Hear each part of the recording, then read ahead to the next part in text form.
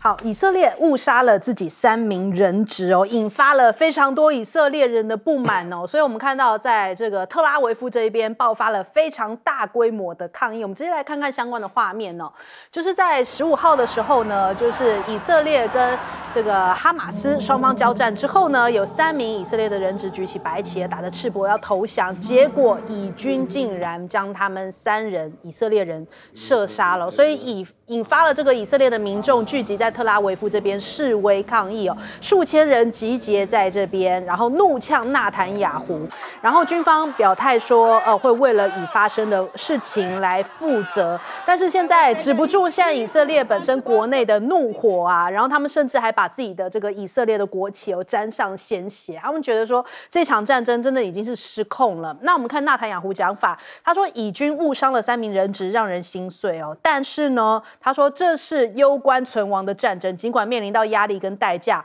以色列仍然必须战胜，加萨必须去军事化，而且处于这个国家安全的控制之下，所以他态度非常的强硬哦，也完全不理会这个以色列人民的这样子希望止战、希望能够和谈，或者是说能够谈判的这样的声音哦，然后也不管美国，所以现在伊朗就警告啦，美国你的国际形象跟拜登的选情可能都会被以色列现在主导的这个加萨的反击加萨而拖累。那美国的媒体也说，拜登其实已经感受到支持以色列的政治代价。随着白宫跟纳坦雅胡现在关系前所未有的紧张，拜登是感受到支持以色列的政治代价，恐怕会让他是不是难以连任哦？因为连这个民主党的内部现在都有非常担忧的声音。美国的媒体就有报道，就说其实这个民主党内部对于拜登能否连任，现在疑虑这个日渐加深，包含他的前上司，也就是前总统奥巴马，现在都有这样的感受哦。那再来我们看一下，拜登难道又想要另外开一个战场吗？北韩昨天深夜才发射了飞弹，然后今天清晨再次发射了这个弹道飞弹，2度的这样子的一些动作呢。那我们看看。现在日本跟韩国在12月17号晚间同时称这个朝鲜向日本海发射了这个弹道飞弹。那韩国公布了消息数分钟之后呢，朝鲜的国防省谴责美韩是暴徒哦，进行鲁莽的军事行动。他们说，任何针对其使用核武的行为都将面临到先发制人和破坏性的反应，等于说回击美国2天前的警告。那美国当时警告就说，如果发动核攻的话，将会招致覆灭哦。他说，如果朝鲜对于美国或是盟友发动这个核攻击的话，他们会来终结这个目前金正恩的政权。所以北韩现在恐怕接下来会试射这种洲际飞弹哦。所以美军核潜舰在这个密苏里号呢，它也抵达了釜山海军基地。这韩联社的报道，他说，因为现在美国跟南韩有召开这个核咨商小组第2次会议之后呢，他们说这个密苏里号会停靠在这个釜山的海军基地。那这个美国的核潜舰停靠在南韩，过往其实非常的罕见哦。那首尔当局他们和华府现在达成的协议，美军的核潜舰停靠的次数现在已经要提高，要借此来吓阻北韩。那另外这个岸田同样他现在最新的民调支持度也创下了新低，他这个自民党现在支持度已经是2012年重新执政以来的新低哦。每日新闻的民调显示，他现在支持度只剩下16%，比起上个月11月的调查再跌5个百分点，甚至不支持率大家一看吓一跳，竟然快到80%哦。所以这是1947年进行日本内阁支持率调查以来记录最高的不支持度哦。也就是说，现在日本国内对于岸田的内阁非常的反感，甚至有高达70%的受访者认为应该要解散掉这个自民党，应该要自己解散这个党内的派阀。那所以我们来对照一下因为其实还是有一些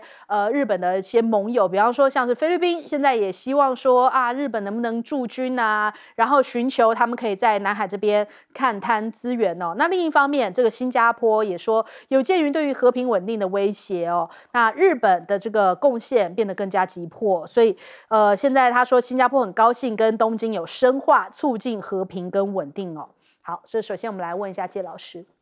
其实这个以军误杀那3名人质真的是非常非常乌龙。我看那个报道不应该发生的。对，对方举着白旗，然后告诉他说我是人质，而且讲希伯来语，结果以军还是开枪把他杀掉，我完全不能理解。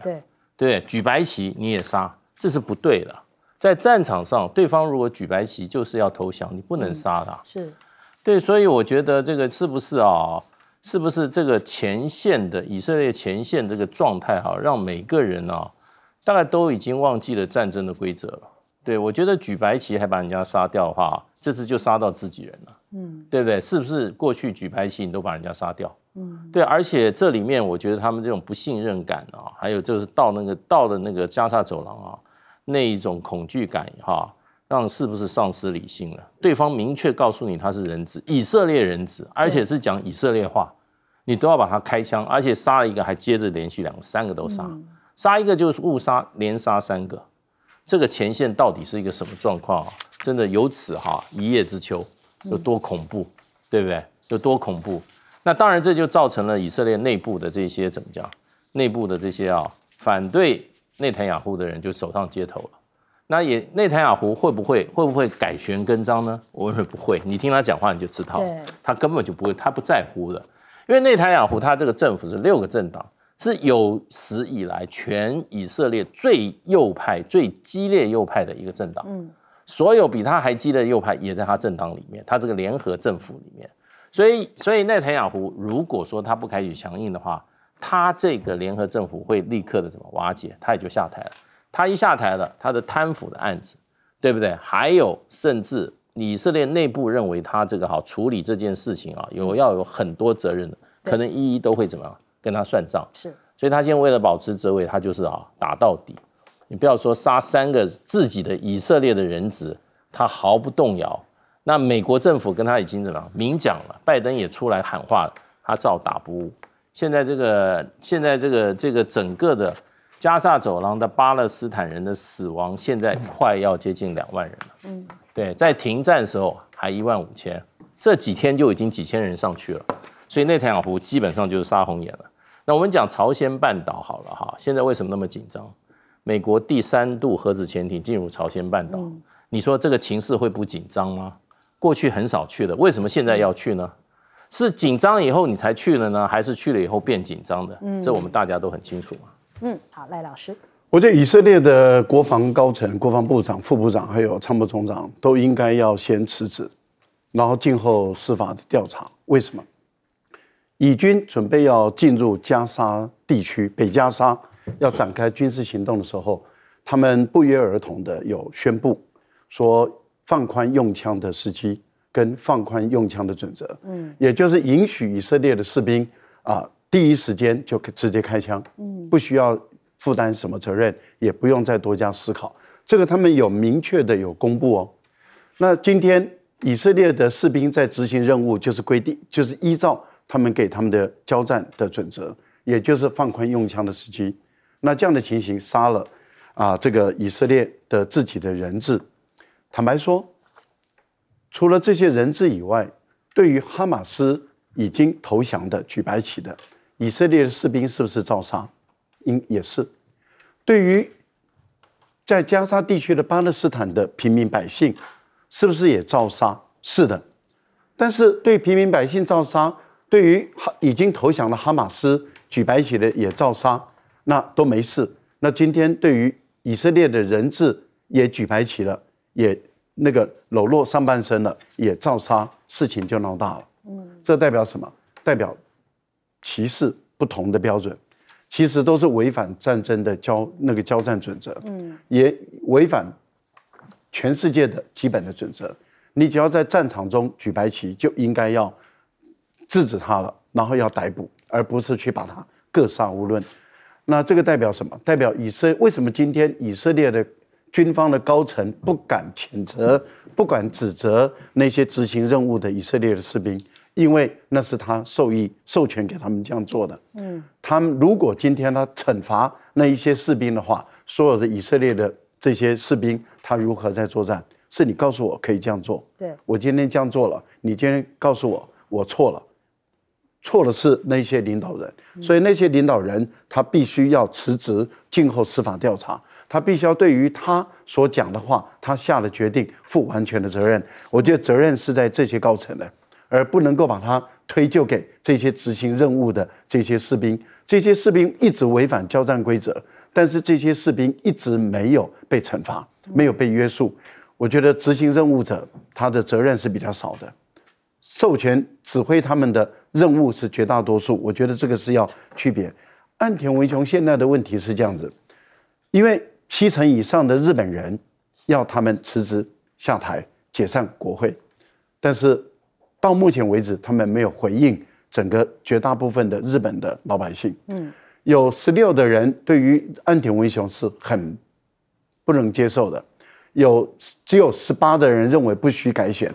可是问题是70%的日本的民众要他改选，要他解散国会。为什么？因为贪污腐败的情况太严重了。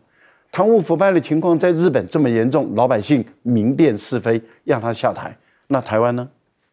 台湾的贪污腐败，民进党这么严重，我们的民众并然没有要民进党下台。这个台湾的民众在这一点要弄清楚。好，郑老师。东欧大家已经看到了俄乌战争，中东哈以战争。那现在东方这边，说真的，大家也很担心的哈。一般我们在台湾就说老共穷兵黩武，从来就没有搞清楚真正惹事的，就跟前面那2场一样，都是美国人在后面操控嘛。所以刚刚提到说北朝鲜跟南韩之间那个紧张，但是美国人也是故意去挑衅啊，把核航母舰开往那边去啊。你金正恩当然要表示意见，要不然当傻瓜被你这样欺负吗？另外不止这样，最近大家都看到菲律宾在黄岩礁跟中共之间很多的冲突啊，他们那个参谋总长还假装成一般士兵，说要去提供人道救援，所以老共一看说好吧，就放行。一放行一进去的时候，赶快换军服，穿上他的参谋总长的服，然后被拍照，然后再出来在那边炫耀。那当然事实上会把老共惹火了，所以马上就宣布要在那边军演。可这些后面当然就是美国，不止美国，美国在东亚最大代理人就是日本嘛。日本这个岸田说真的，我回想这一段时间他就任以来，看到他都是在国外东奔西跑欧洲有事他也去，这个以色列也是，他也赶快跑去。美国的这个小弟做的真是非常的积极，只是跑腿而已吗？他要付出很多代价，要支出很多钱。刚刚前面提到说，他明年7兆多的日元这个国防军事预算，今年2023是6.8，他明年是7点多，每年这样弄。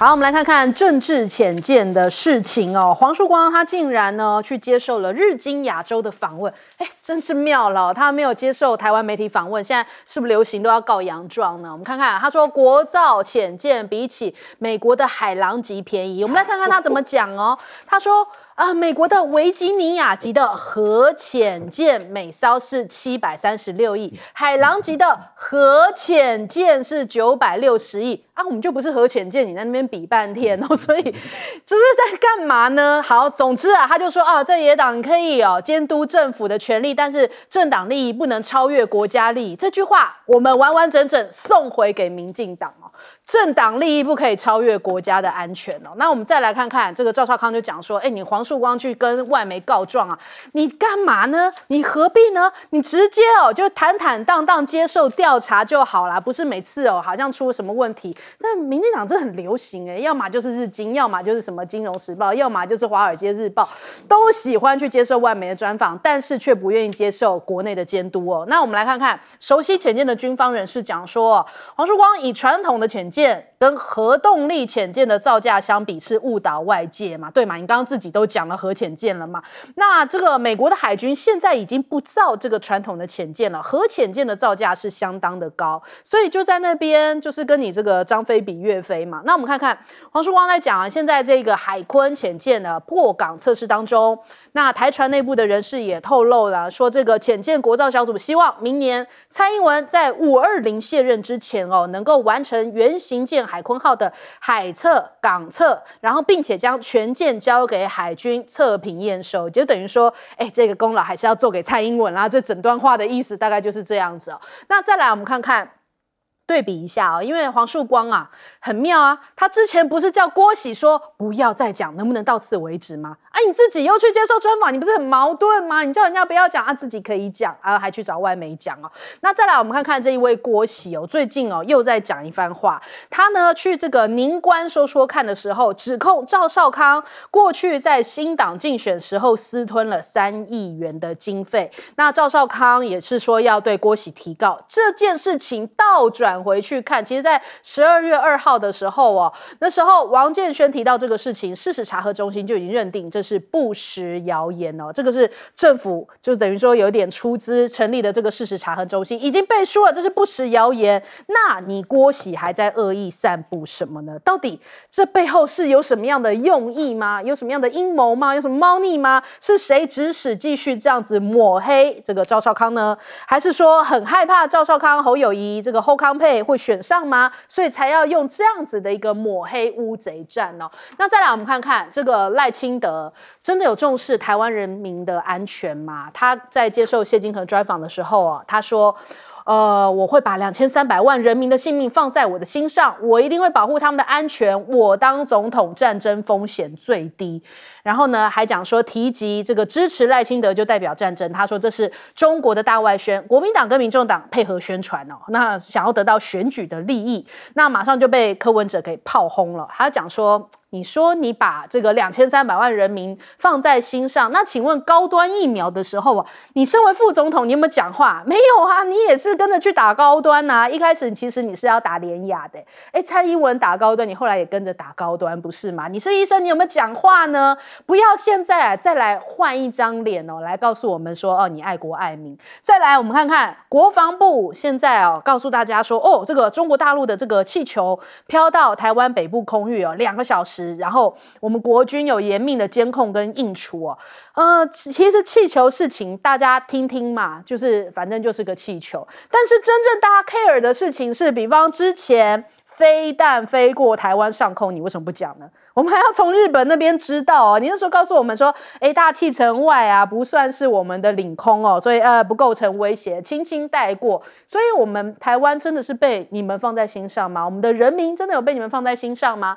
那再来看看英国的卫报又跳出来讲说明年有超过40国大选，台湾压力最大，恐怕会导致中美对抗的局势升级因为如果呢立场倾向法理台独的民进党再胜选的话，恐怕会迫使中国采取更激进的武力统一的备案，届时台海冲突恐怕会不小心把美国跟盟友卷入，形成一场大规模多国参与的世界大战所以那民进党之前也是告诉我们说不是战争风险最低吗？那结果被卫报吐槽是吗？那再来我们看看这个乌克兰的陆战队也跑去找纽约时报告状因为呢原来他们的反攻跟泽伦斯基对外讲的不一样。泽伦斯基讲说我们陆战队海军陆战队在右岸已经有设立据点，他们建立了多个堡垒，但是呢实际参与过这个渡河作战的乌克兰士兵跟海军陆战队向纽时讲说这一场攻势残酷而且无效，而且呢数波乌克兰的军队在海岸边还在水上就阵亡了，根本都还没有抵达对岸，所以这事实上是有非常大的差距。是不是泽伦斯基要联手美国来骗盟友呢？我们看看美国的副防长讲说美军现在要联手矽谷成为击败中国的关键，结果厂商怎么讲？凭什么？厂商吐槽因为他讲说军方一直说要更强大的制造业能力但是他们就是不下订单，那我凭什么要花几千万几亿美元来建厂，然后你什么都不生产呢？为什么我要先花这个钱出去呢？那美军现在已经是面临到一大问题，就是他们募兵遇到非常大的挑战，有3个军种都招不满，这是80年来规模最小的。原因就在什么呢？新世代对于军队的不信任而且不熟悉，所以没有什么人愿意为美国当兵了吗？我们先来问一下郑老师。我看到这个报道实在是蛮困惑的希望因为这个主要都是中国时报报道出来，希望他们不要报道错误的。如果他报道是正确的，第一个就像主持人刚刚讲，你黄曙刚前面已经说不要讲了，不要讲了，怎么忽然间这个时候讲了？你不是违反自己原来的承诺吗？第二个看起来说你是不得不讲，你觉得你受了委屈，那你就出口转内销。这个日经亚洲会这么积极主动去找你吗？我认为稍微有点尝试说，这个当然是安排的嘛。安排就是你有意你主动，然后你透过这个海外的媒体，然后传达进来。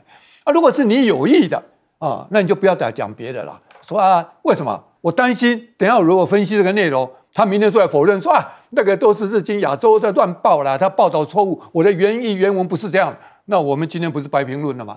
但是就算是这样，我跟你讲，如果不是你去安排的，照说这么重要的事情，理论上他都会让你自己看过了。所以那个报道内容应该你是黄曙光自己认可的。好，为什么先把这个程序讲了？就怕他事后因为否认我对我来讲太离谱了。刚刚主持人都讲了，你怎么一个这么大一个上将，受了这么多的经验，连一个最基本的比喻都不会？你用那个核潜艇，美国的核潜艇有960几亿的700几多亿美金的，然后你说你看我们这个海鲲号400多亿，比那个900多亿便宜太多了。大家又说这个鸡腿跟马腿怎么可以乱比呢？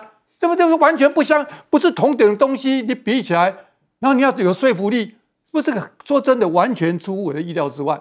更何况如果你讲都是柴电级的，人家拿那个澳大利亚来比台湾的这个493，澳大利亚才326，还比你便宜将近167亿，这是美金呢。所以你这完全不通。那这种情况是你到底要说什么？他说我是海军，我是穿白色的。我一听我头都更痛了，是吧？那也意思说海军因为都穿白衣服，历史上没有一个海军有过任何的贪腐，因为他们都穿白色，跟我今天一样。这逻辑通吗？第二个，就算你穿的白色，难道就不会贪吗？所以他用讲说，因为我是海军，我穿的是白色，意思说白色我是清白的。我说真的，不要讲说举证的那个事实，用前件的造价，跟说他用这种比喻都完全不同。那这让人家这个搞不清楚。更何况他讲这个内容，讲说他们多厉害，希望能够杜绝中间商、掮客、军火商，他们就直接跟原厂进行这个交涉，避掉很多不必要过去的各种各样的诟病。可是事实不是这样啊。所以他发明一个叫做以军逼商，大家发现说，你去逼的那个是军吗？你也成立了很多各种各样的顾问公司，这些顾问公司也很可疑啊，又分了很多子公司。那你这个操作过程中，难道没有很多猫腻吗？所以我说，你不要再讲说明天出来否认说那个是报道错误，更不要讲说中国时报乱报。如果这些都没有乱报，你今天让我简直是对你的能力，你连这一个辩驳能力都这么差，那你告诉我说你那个前件会造得多干净，一点说服力都没有。好，来问季老师。这个潜舰最大的问题就是所有东西都不透明，对，所有东西都不透明。然后呢，还要抹黑去监督他的人，记不记得我们那个马文君被他抹黑？对，马文君是受到郭喜他们去找的那个韩国人出来以后，那个韩国的那个顾问，后来跟郭喜他们闹翻以后，他把这些资料全部都给他抖出来的上千件的资料啊，人家是怎么样？人家是马文君是把它转达给你自己的原单位你的资料已经泄密了，可这里面太多问题啊！就这个过程中，好啦，你说你穿白衣服的好了哈，如何哈？问题你那个标怎么开的？你那个标怎么开的？你全部都是不公开的标。对，你民进党的作风的话，我们看到了林志坚在新竹的作风，这就是他们党的风格啊，对不对？有党政才能拿到标案啊。你到底是想要借一个工程，让你的绿油油都可以分到好处呢，还是你真的想造一艘好的潜水艇？这个是我们最大的怀疑。而且全世界最好笑的下水典礼，在干船坞里面下水，放在仓库里面下水，到底你为什么要办那个？你干嘛还要办那个下水典礼啊？你居然要有海测，你要有这个实际的这种港测，你那下水典礼到底是为什么而办？到现在我们都搞不清楚。对，然后你这位郭喜参与里面的机要的人，在外面一天到晚说这个说那个说这个的，是黄曙光，你当初为什么要找郭喜这个人呢？对不对？你内部到底出了什么问题？美国修潜艇有出现黄曙光这种郭喜这种人吗？美国修潜艇有说他那个潜艇的负责人跑去跟外国媒体去告状的吗？对不对？全世界没有啊。我们这一艘潜艇修成这样子，已经让我们真的已经下巴都掉到地上去了。国家的军备是不是这样子搞的？对，我们希望真正很严肃，然后呢按程序，然后接受监督的这个过程是要完整的受到遵守啊，结果都没有。然后你看看这位郭喜先生上电视上怎么讲的，现在他又去咬赵少康，结果发觉根本就是造谣。一个有造谣没有的事情敢说成有的这种事，加入你的潜艇船队，你到底你们是在干什么？你今天黄曙光有出来做一个说明吗？对，都没有。然后呢，就跟人家讲他是穿白衣服的，这可以解释什么吗？我觉得真的是让全世界都真的是眼珠子都掉出来了。好，请教赖老师。穿白衣服的，所以才有这个拉法叶舰的重大弊案嘛。而且呢，还造成这个武霍市海军的武霍市的一位主管枉死在海上。那他的录音带神秘的失踪，牵涉到法国有多少个贪官污吏，那么死于非命，死在浴室里面的，跳楼自杀的，然后各方面的死亡都发生了，悬案一堆，弊案一堆。被抓的、被逮捕的、被送到监牢的一堆，这就是我们海军的最大的丑闻。那因此，你穿白色衣服，越白就越丑，就越脏，就越见不得人啊！坦白说，这真的是一个人类间最大的丑闻，而且是国际间最大的丑闻。好，这是第一个。第二个呢，找日经亚洲来去诉苦，但是刚好讲的让自己就更加的丢脸。第一个，呈现出一个台湾的，我就越来越感觉到，解放军他们要攻打台湾的话，如果武力要攻打台湾的话，对于他们来讲，简直已经越来越觉得轻而易举了。先有一个俞北辰这样的一个将军的这种水平这个东汉西汉是两个不同的国家然后南宋北宋这两个不同的国家然后这个防空的这个是210%的这个有效率这样的一个水平的陆军的将领，现在再来一个海军的上将，而且还是负责造舰的、造潜舰的，对于潜舰的比喻是不伦不类。一个是战略级的核潜舰因为海狼是战略级的核潜舰，是核动力的，是冷战结束之后当时最先进的潜舰，它跟海鲲号是完全不同量级的这个是完全不同的潜舰。然后海鲲号如果碰到这个海狼号的话，简直是脸都抬不上来的，因为一个如此陈旧的，然后新造的，但是是旧的一个一个柴油动力的潜舰，然后它还可以拿来做对比，这个让我们感觉到说，一个可以潜下600米深，一个只能潜300多米深，然后一个是100多米长，一个70多米长，然后一个是采用那个核动力，一个是采用传统的柴油动力。潜下1个多月以后就要浮上来，然后一个可以在水底下这动力永远存在的。我觉得这简直是一个丢，不过也是让解放军可以知道说，原来台湾的海军上将的水平就这样。那你可以理解我们的各个军官的那些水平，真的是丢脸不要这样丢吧。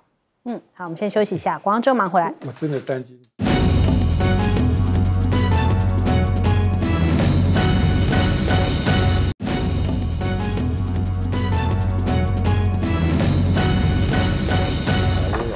欢迎收看新闻大白话，我是主持人翟轩上来欢迎一下这个阶段加入我们讨论来宾，国会人士郑亨琪，大家好；国际事务专家赖岳谦，主持人好，观众朋友大家好；前大使谢文吉，翟轩好，各位朋友大家好。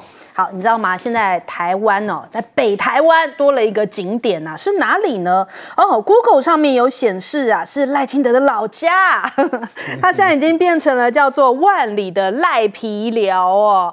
然后人家还这样子括号说叫做赖着不拆，这现在大家已经变打卡景点了。所以前阵子大家还在惋惜啊，说什么啊，我们的这个象鼻岩断了，专家讲说，本来要1000年才会塌，结果提早塌了啊，女王头恐怕是下一个，但是现在没有关系，因为少了象鼻岩，现在还有个赖皮寮。可是呢，因为人家这样子改成赖皮寮啊，有人不开心，所以马上立刻就被秒下哦，就是被亲绿的网友检举下架。然后呢，反绿的网友立刻就说没关系，我们再改一个名字啊，叫做赖功德祠堂哦，还说这个矿友之家、矿工之家啊。那这个地点就在赖皮寮小公园的对面，大家就开始在那边好像网路斗法那种感觉，所以足以见得很多人真的是非常看不惯你赖清德，你明明老家违建，你在那边赖着不拆什么呢？然后呢，我们上一段还一直听到有来宾在那边讲说，单亲很可怜啊，然后什么什么的，就是会有这种让大家听不下去的言论啦。好，我们再来看看，就是 Google 评论区哦，也有这个网友在留言，就说：“哎呦，说谎说到鼻子掉到海里，也是鼻子超长的。那甚至已经变成了一个宗教圣地赖皮寮了。你看这个。”柯 P 还在讲说，我国观光多了一个新景点呢。你看，真的很多人哦，这个还去 P 图哦，就说已经有很多的游览车过去啊。但是他说这是 AI 生成哦，这个不是那个真实的这个照片，但是已经反映出来大家的一些不满。为什么你赖清德就是可以不拆这个违建呢？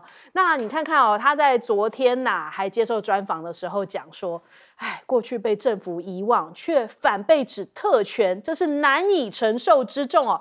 他说，过去被政府遗忘的这一群人啊，反而变成是特权呐。他的态度就是坦然面对，依法该怎么办就怎么办。那好啦，那就拆啊！这个依法不就是自己拆吗？那所以你看看现在有一些那种网络上的粉专就在讲。南铁啊，这个你拆人家的时候啊，强拆不手软，非常的这个说一不二啊，然后这个强重的赖清德该拆就拆，拆别人毫不心慈手软。那自己老家的时候呢，倒在地上这个哭哭哦，绿营还要喊加油加油，这就是这个绿能你不能的标准。那所以我们看到这个赵少康还模仿阿扁来酸这个赖清德，我们来听听。阿扁当选以后以前的违建都不拆因为我跟他同一天进台北市议会，每天朝夕相处为什么赖清德就不拆呢？他就不要拆啊，还哭什么呢？我就不懂啊，为国为民哭，到底为什么哭？违建哭，这像个总统样子吗？对，所以赖哭哭哦，那一直为着违建一直哭，他哭半天还是不肯拆。那所以现在更让大家觉得诟病的事情，还不光是违建，还不光是不缴税，现在竟然还有新进展哦，让大家就是大开眼界。怎么回事呢？原来他老家还有宪兵24小时站岗，就是已经是一个违建了。我们花纳税钱，然后我们要缴税，然后他都不用缴。现在我们的纳税钱还要让他派这个宪兵去到那边站岗哦。人家想说这是怎么回事啊？因为有媒体踢爆，就说这宪兵24小时在老家站岗。据中天新闻记者实地到场采访，然后呢，除了被宪兵关心之外在违建旁边还有看似有一间神秘的小屋，疑似是宪兵队的办公室，同时还目击到有远警还要到场巡逻签到所以让大家更气啦！你不缴税已经很扯了，现在我们还要拿钱帮你顾你这个违建老家那这到底是为什么要派宪兵呢？这今天是有什么样重要的需要国家保护的人在里面吗？里面不是没有你人这个家人住在里面吗？所以你父母亲现在不在嘛？那儿子孙子也在美国，那到底这个万里老家这个空屋需要宪兵守在这边做什么？还不止如此，还有 PTT 网友说 Google Map 上面还发现身穿特勤衣服的人在这边扫地。这样的违建我们还有特勤要去打扫呢，特勤的薪水也是我们全民纳税钱呢。所以你看看又有这个粉专在画就是说一般这个过去宪兵站哨是这个样子，现在的宪兵站哨是在万里老家违建，滥用国家资源24小时站哨，所以就讽刺选一个跟你一样宝贝的孙这个不只可以有违建，还可以有公权力保护违建这真的是厉害了，这真的是大开大家眼界哦。所以我们看看现在这个赖办到底怎么回应。赖清德靳总说尊重国家单位哦，他说有关维安的事务安排，一切是依照特种勤务的相关规范，尊重国安单位的一些专业办理。所以万里老家老宅家户周边这个洒扫清洁这些事务，长久以来都是由赖清德亲友委托有人打理未曾由这个国安特勤呢来协助。那他们这个还回应 TVBS 我们也去问他说，这个国安局回应照片说，这个是先遣同仁，针对周边的环境实施安全检查，然后协助工人移除清洁工具，而不是在做清理工作。只不过随着照片 po 网，又让这个赖清德老家争议再加一。还不止如此今天陈椒华还开了一个记者会，就说连美国爸爸也有违建这是怎么回事他说新竹的国有地违建竟然遭到这个行政院挡拆，因为在五峰乡这边有一处国有地这是原住民的保留地。你民进党不是最那个吗？最重视原住民的吗？那现在遭人违法占用，还盖了违建在人家原住民的保留地上面然后甚至呢新竹县府勒令停工的公告还不甩，然后现在呢还持续在赶工，完成了3栋违建号称呢是要给谁？给乐山雷达站的美商雷神公司的员工住宿使用。连美国人都可以来用我们的一些原住民的保留地那原本呢是11月22号要强制拆除这个违建呢，但是呢经传这个行政院的高层致电新竹县长，声称涉及国防，要求缓拆。那究竟是真与国防有关，还是行为人与高层交好，神通广大呢？那我们看陈椒华讲，他接到这个张景森政委的电话，说明行政院挡拆跟他有关，要请张景森你就出来说明清楚，到底是政院哪个高层叫得动你去瞧违建呢？我们台湾这怎么那么多违建，那么多特权的违建？我们来问一下郑老师。赖清德说真的，先不管他那个老家是不是违建，先不管法律的部分，那就算我想很多绿的可能会支持他、同情他，是说哎呀，老家嘛，谁没有老家？对老家那种情感，再怎么都是舍不得，只要不太过分。而且他过去那么穷，可是这几天有人就拍到他家后面，因为通常都看到前面或者发现到后面去的时候，完全是另一番光景。那个空间之大，整理的是好，完全不是想象中这个贫穷人家怎么样一个，大家就是一个蜗居而已嘛，就发现那不得了了。那一片那个后花园，然后整个整体，那大家就整个那个意象都破灭了嘛，要同情都很困难嘛。我想今天很多绿的、很多中下阶层的可能说，哎呀，卖要结婚啊，两个鼓除掉。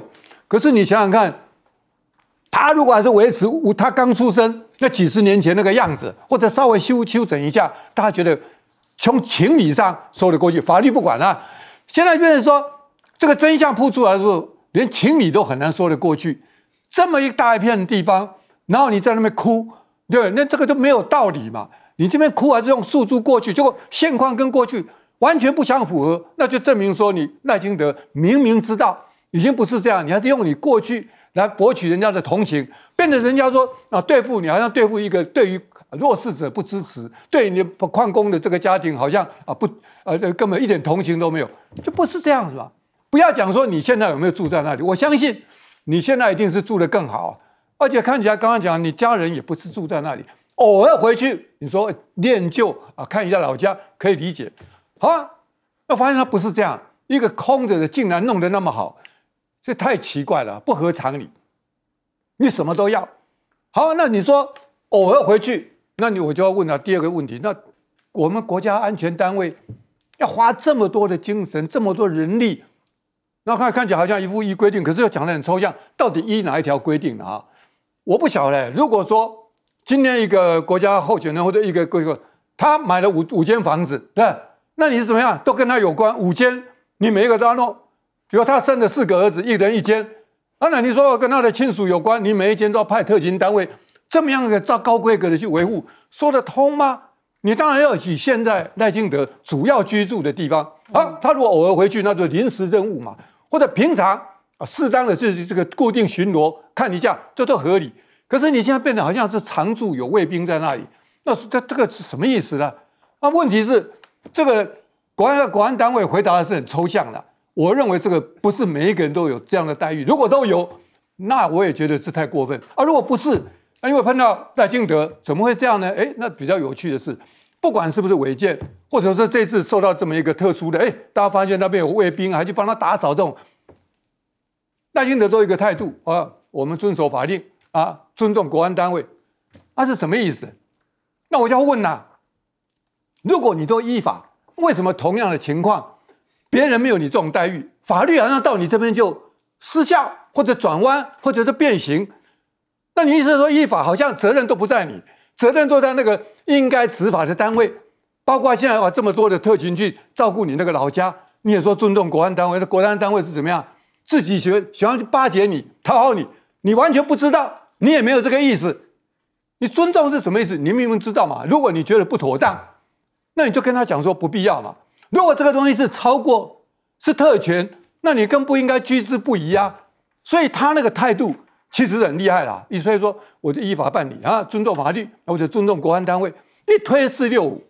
所以这个时候国安单位，你们这些是不是有点猪八戒？这个照镜子里外不是人，你是怎么一回事情？你们要这样吞下去吗？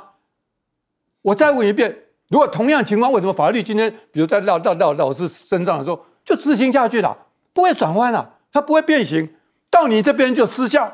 那这个事情你可以说你没有用特权，还是怎么样？人家看到你的特权光芒，自动就挨劫，我是不相信，老百姓是不可能接受你这样的一个说辞的。所以国安单位是不是也要去柯妈妈那个晾衣服的那个顶楼啊，帮忙打扫打扫，这样才公平嘛？我们来问一下谢老师。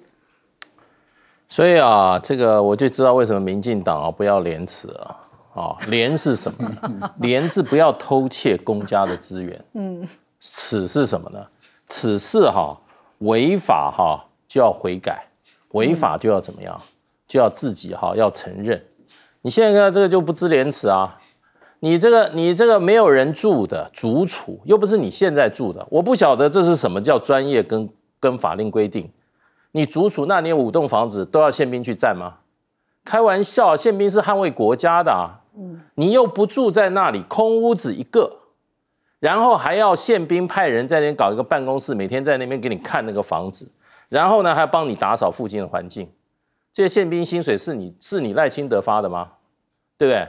你发钱也请不到啊，这些是拿人民的血汗钱啊，对，这个就是这就是偷窃国家的资源嘛，对不对？然后你不缴税，然后这个刚刚提到说他那个房子表面看起来好像是好，真正好像是怎么样，不怎么样，结果呢，最近网上在传，你去看他侧面多长一间啊，你侧面看不到的，后面都是加盖出来的。然后后面那个门看起来像豪宅的，那个门都是非常现代的。然后旁边那些公园，我想请问一下，是谁帮他修的？是赖清德拿钱修的吗？对不对？如果赖清德拿钱修的话，那个地是他的吗？他可以随便到公家地去随便修东西吗？所以这里面就是一个不知廉耻的一个做法嘛。所以我现在知道为什么说民进党不要廉耻，对不对？高中生的课纲就把你廉耻就给你删了。然后他们的立法院院长还出来说，廉耻是君主这时代，意思就民主就不要廉耻啊，所以就是如此啊，这个简直是莫名其妙到极点。你今天你住在仁爱路那个副总统官里，已经动员多少国家的公帑了？在里面多少人保护你？出门还要人家怎么样？出门还要控制交通。我们常常在街上碰到，哇，一看又是赖清德的车，噼里啪啦一大串。所有的红绿灯，大家都等他一个人过。这个国家给你好，国安单位专业给你这个东西好了，我就不相信国安单位会给你一个家里没有人住的一个旧房子，还要派这个什么，还要派宪兵在那边给你站岗。然后请问一下，那个公园是谁帮你修的？你到底你后面的真件，今天黄国昌讲的后面就是真件的违建啊，这个就是违法啊。你真件文件你也没有得到许可。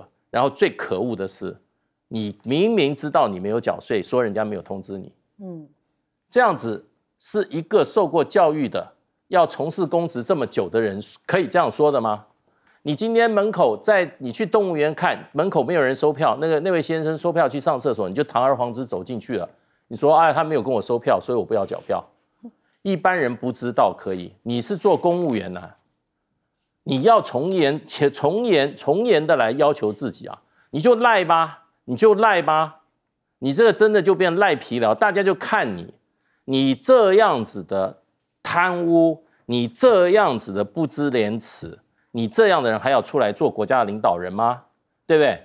你还没有当上皇帝，你就已经比皇帝还会享受特权了，你就比皇帝还会怎么样？揩大家的油了。我就请你把钱退出来，谁让我们的宪兵去给你那个烂房子站岗的？主处，你要3栋主处，是不是要3队宪兵都要去干嘛？谁来防卫国家？真的是我觉得这些人还好意思出来哭呢？我想该哭的是我们老百姓，居然有这样恶劣的政治人物。好，来老师。我刚刚看到姚立明有回答哈，就是说为什么要派宪兵特勤人员到那个地方？他说因为那是赖清德总统候选人以及现在的副总统他所住的地方，所以要派特勤人员。那我们就请赖清德证明给我们看，他什么时候又回去住了？这第一个。